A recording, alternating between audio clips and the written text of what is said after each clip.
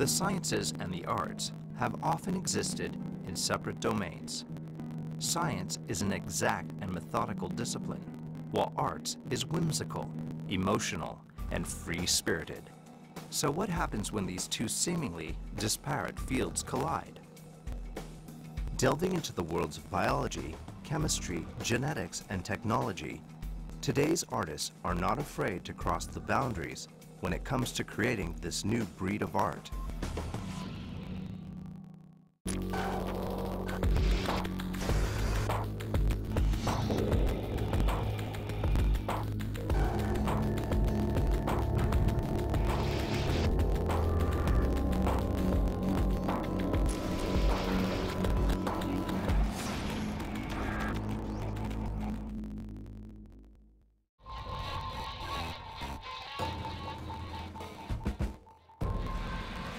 They say a true artist is prepared to bleed for his art, and S.Chandrasekaran lives by that adage.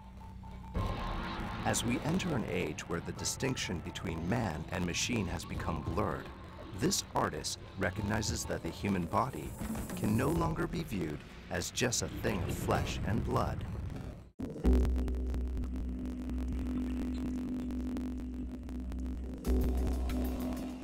For the past 20 years, this Singaporean artist has pushed himself to his limit in a graphic and physical exploration of what it is to be human. Chandrasekaran began his career during an interesting time for the arts in Singapore. Although long influenced by classical Western styles, many local artists were beginning to look closer to home for inspiration. In 1988, with their minds firmly rooted in Eastern artistic style, Chandrasekaran and two of his contemporaries launched a combined exhibition, installation, and performance art entitled Trimurti. We came out with the first show called the Trimurti, and the Trimurti actually based on the cultural values or the cultural aesthetics in making art practice. And that's where the beginning of art practice starts. I can say in Trimurti, that's where we shift.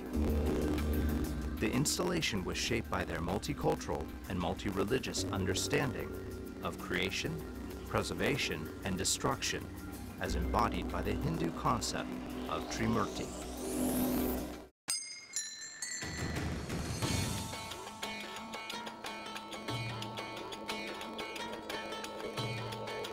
The exhibition was to become a turning point in Chandrasekaran's career, as he found himself becoming more and more entrenched in the Hindu notion of the human body as a vessel of creation and of destruction. In Hindu icons, they're based on these particular elements. One is form, Kriti Rupa, function, Kriya Rupa, power, Sakti Rupa. All of the iconic images in Hinduism are based on these rupas. And also they are related to a mythology, myth, and every myth has a story. You see, these are the elements which actually expand in my work, either in drawing, or performance, or installation.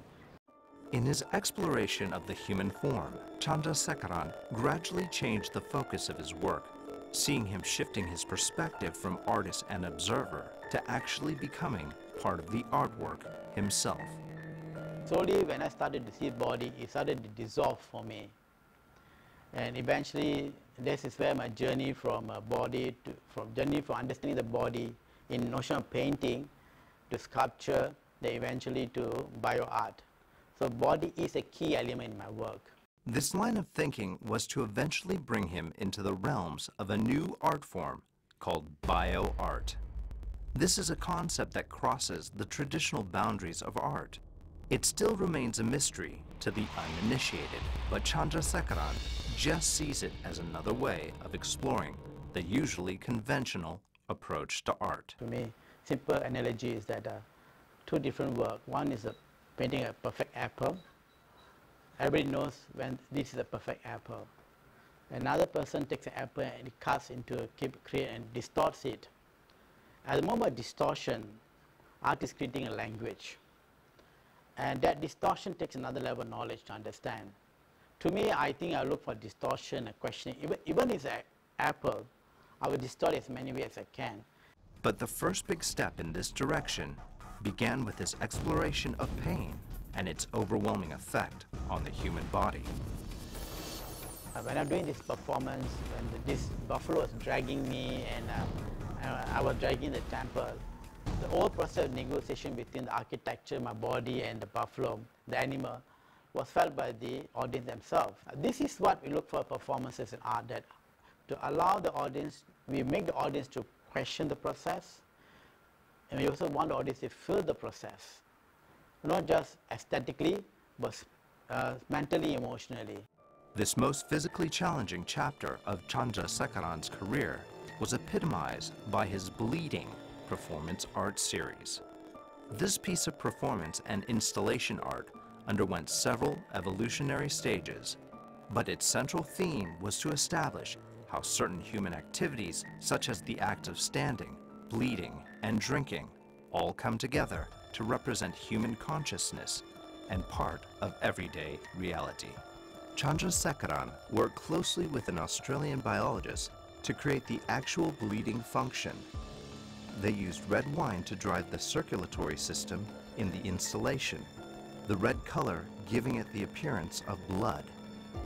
A pump drives the wine into the cellulose material that covers the head of the figure.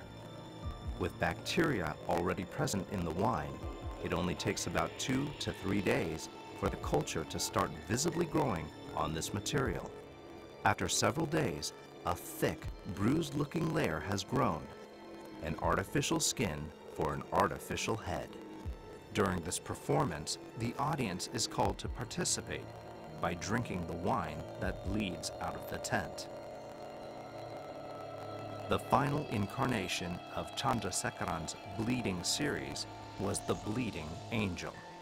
With this installation, he was able to ultimately address his notion of the cyborg, forcing us to wonder whether evolution will eventually link living beings to machines. I'm pushing that the Bleeding Angel at the point that we live, we decompose, at the same time we survived. So Bleeding Angel is going to be the future iconic how cyborg are also be part of our life. They become part of our everyday reality. And that was my idea of showing the notion of Bleeding Angel. But this work was not so much the artist voicing his fears of the future, but a warning instead of how easy it is for humans to become manipulated by their surroundings and the influence of science and technology.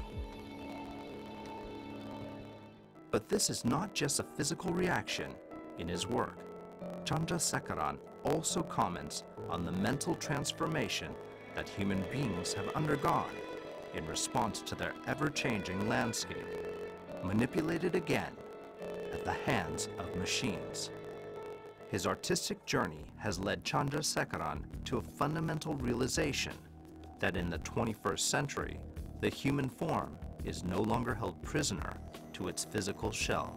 External and internal pressures are leading to such mutations that the human form may no longer be recognizable as it is today. Although machinery will allow us to augment our bodies and change our appearance, the essence of our humanity will remain, no matter our shape or form. This realization takes us all the way back to Chandrasekaran's initial immersion into Hindu philosophy, which emphasizes the same transient existence of the human form. Bioart is still relatively new to many in this part of the world, and Chandrasekaran is literally one of only a handful of artists in the region who have embraced the concept. There are many locally who still question whether it is, in fact, a form of art at all. But the artist welcomes such objections as a further incentive to drive home his work and consequently his message. Dealing with the audience is always a complex matter.